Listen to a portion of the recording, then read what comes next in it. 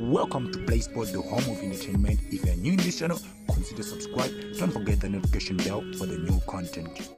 Hello guys, Mtolo here, brought you PSL latest news.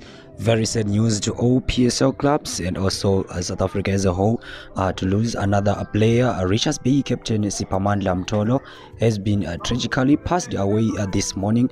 The 29-year-old midfielder collapsed during a training before his shock of passing. Our deepest condolences to the family and the Natal Rich boys.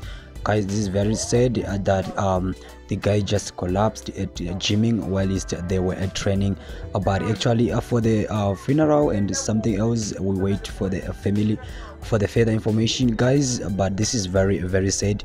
You can also leave the comment below, guys, to show love and support South Africa as a whole. I will see you on my next lovely video. Peace.